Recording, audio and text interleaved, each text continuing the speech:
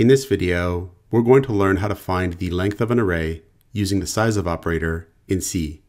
So if we have an array like this, int array 9 is equal to 1, 2, 3, 4, 5, 6, 7, 8, 9. Here we have an int array of length 9 that's been initialized with the values 1, 2, 3, 4, 5, 6, 7, 8, 9. We could find the length of this array using the sizeof operator. The sizeof operator is going to return the amount of bytes that are used to store the operand that is given. So for example, if we said int length is equal to sizeof, and then we had the array here divided by the size of an int. Sizeof is going to return the size in bytes that it takes to store this array. Sizeof is also going to return the size in bytes that it takes to store an int. Now we have an array that's made up of 9 ints. So if we divide the size in bytes that it takes to store the entire array by the size in bytes that it takes to store an individual int, this is going to give us the total length of the array. We can output it here. We'll have printf length colon %d backslash n, and we'll output the length. And if we save, compile, and run our program, we get a length of 9, which is correct. To better understand how this is working, we could output the individual values that are returned by size of array and size of int. So for example, we could have printf size of array colon %d backslash n, and here we'll output size of array. We'll do the same thing with size of int.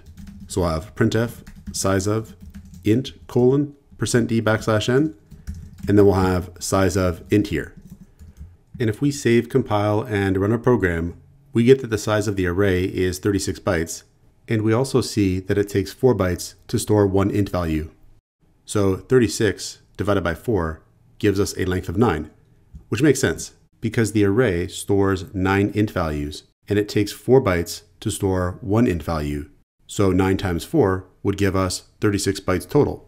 Now, one thing with the way we've done this is that we have size of int here. The only problem with this is if we later change the type of the array, this is not going to work. So let's say that later on we decide we need a double array. So then here I could have, instead of int, double. Now if we save, compile, and run our program, we actually get a warning here. We also get an incorrect length value. We get a length of 18. Let's check out that warning. The warning here says, expression does not compute the number of elements in this array. Element type is double, not int. So what's going on here is even the compiler can tell what we're trying to do, that we're trying to find the length of the array. And it's trying to warn us that this is not going to work because we're dividing the size of the array by the size of int, which is the number of bytes that it takes to store an int. But our array has type double. So what we could do instead is put size of array at index 0 here. And what this will do is give us the size in bytes that it takes to store the first element in the array. So that way, if our array changes types, this will automatically adjust, because if our array was an int array, the size that it takes to store the first element in the array would be the same size that it takes to store one int.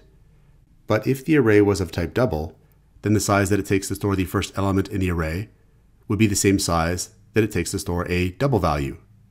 Let's try this out. We could save, compile, and run our program, and the warning goes away, and now we get an array length of 9, and we get the correct answer. Just to better understand how this is working, let's actually output the size of double and the size of the array at the index 0. So we'll have printf size of double colon %d backslash n, and we'll output size of double, and we'll also have printf size of the array at index 0 colon %d backslash n, and then we'll have size of the array at index 0 here.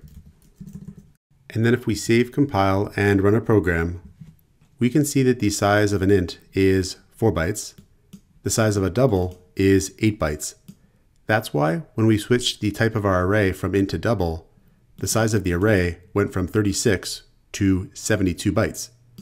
So when we divide 72 by the size of a double, 8, we get 9, which is correct. But what we can do instead is divide the size of the array, which is 72, by the size of the first element in the array, which is going to be 8 in this case, because that's going to be a double value, because our array has type double. Now, if we were to switch our array back to an int, this will automatically adjust. So we can save, compile, and run our program, and we also get a length of 9. The size of the array is now 36 bytes again, because the array is of type int. But the size of the element at the first index in the array is 4 bytes, because that element is an int, and it takes 4 bytes to store an int. So using this approach here is going to be more flexible. If we need to change the type of the array, it's still going to work. Now, it might be a bit of a pain to have to write out this expression every single time we want to get the length of an array. What we could do is create a function-like macro to help us with this. We could have number define, and then we'll have length a, size of a, divided by the size of a at the index 0. So this here is a function-like macro. A C compiler has what's called a preprocessor phase, and a function-like macro is handled by the preprocessor phase of the C compiler. So this looks like a function, but really it's describing how a text replacement operation should occur during the preprocessor phase of the compilation of our program. So for example, we could replace this expression with length array. So during the preprocessor phase of our program's compilation, this is going to be recognized as this macro here. And this is going to be replaced with this text here. Only array is going to be used in place of a. So we'll end up with this. The size of array divided by the size of the array at index 0. Exactly what we had before. Only now we can express it like this. We could also reuse this same function-like macro with different arrays. So we could use this to find the length of arrays of different names, and it would work fine. We could use this in multiple places as well. So for example, let's say we want to create a loop to output the elements in this array. We could have for int I is equal to 0, I is less than, and then we'll have length array here with I++. So here we're creating a fairly standard loop with a counter variable I that's going to be incremented from 0 by 1 with each loop iteration up until the length of the array. Only here we're getting the length of the array using our function-like macro. We could then have printf the array %d is equal to %d\n. We'll output I here for the array index and the array at the index I for the actual value. We could save, compile, and run this, and we'll get a printout of the values in our array. So again, what's going to happen is that during the preprocessor phase of the compilation of our program, this function-like macro here is going to be replaced with this text here, only with array in place of a. Now, one thing you might be concerned about is if we use this function-like macro all over the place in our code, are we going to be doing many calculations to determine the length of the array as our program is executing? But that's not actually the case. The sizeof operator is actually going to do its work at compile time in cases like these. That means the sizeof operator is going to return, say, 36 bytes in the case of the size of the array. It's going to do that at compile time, not at runtime, because that information is known at compile time when a program is being compiled. That means by the time our code is actually going to execute, we don't actually have any operations at all occurring here. This will ultimately be replaced with 9, and that's it. So there's not going to be any performance cost for doing extra calculations, say, at runtime by using this approach, which might be a concern that you may have, and that would be a valid concern, but it's not going to be the case. And it's just because the compiler is actually going to use the sizeof operator to pre-calculate all of this for us. So by the time our program is in the form of an executable that we run, these calculations have already been done. Now another approach, rather than using the sizeof operator, is to store the length of the array in a constant. So for example, we could have a preprocessor constant, size. We could say number define size 9. Then we could just use this preprocessor constant size wherever we need to know the length of the array. We could even use it here when we declare our array. We could also use it here in this loop. So because this is also a preprocessor macro, during the precompilation phase of our program, size is going to be replaced with 9 everywhere in our program. So size here would be replaced with 9, and size here would also be replaced with 9. But this way, if we want to change the length of the array, we could just update it in one place. We could just change this preprocessor macro here and update it to 10 or 20 or whatever we want it to be. But this is another approach. This approach saves us from having to use the sizeof operator at all. We could save, compile, and run this program, and we'll get the exact same results as before. Another way we could keep track of the length of an array is with a const variable. So here we could have const int size is equal to 9. This here is a const variable called size, and it's going to store the size of our array. Again, we could use this variable wherever we need the length of the array. So for example, we could have size here and size here when declaring our array. And we could save, compile, and run our program, and this will also work. So a const variable is a variable that we can't change after the initial assignment. So after we've assigned 9 to this variable here, the program can't assign a different value to it later. That's why using a const variable would be a good idea for keeping track of the size of our array, because we can prevent the program from ever changing this value. Now, if we're using earlier versions of C, like C89 for example, we can't do this. We can't declare the length of the array using a const variable. We would have to do something like size using the preprocessor constant, or just hard code the value here, or have no value at all and just allow the initialization here to set the array length. One big difference between this approach here of using a const variable and this approach here of using a preprocessor constant is that this variable here is going to be local to this function. It's going to have the scope of this function, which in this case is the main function, whereas this constant here can be used across functions. So that is one big difference. Another difference is that the local variable size will take up some space in memory, whereas this preprocessor constant here, size, is going to be replaced with the value 9 wherever it's used. So here, if we had size, it's going to be replaced with 9.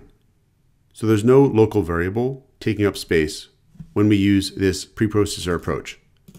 So those are two approaches we could use to just keep track of the length of an array using constants.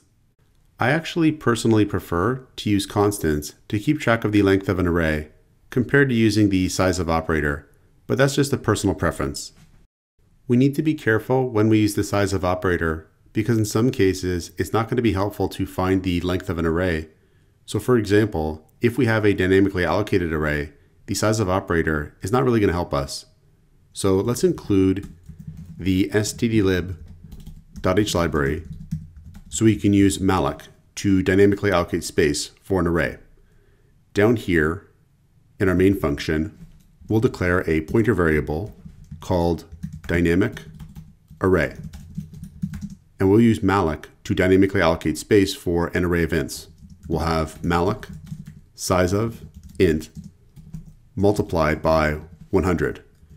So here we've dynamically allocated space for an array able to store 100 int values. And dynamic array is actually a pointer to this array on the heap. If we use the sizeof operator with dynamic array, what we're going to get is the size of the pointer, the size of the variable dynamic array. Let's try that.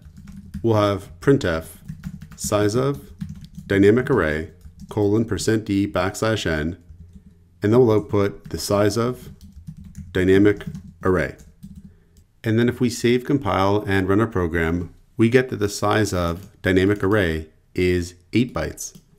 And that's because dynamic array is a pointer to an int, and it takes 8 bytes to store a pointer to an int. So size of with dynamic array is not going to give us the size of this block of memory on the heap in bytes.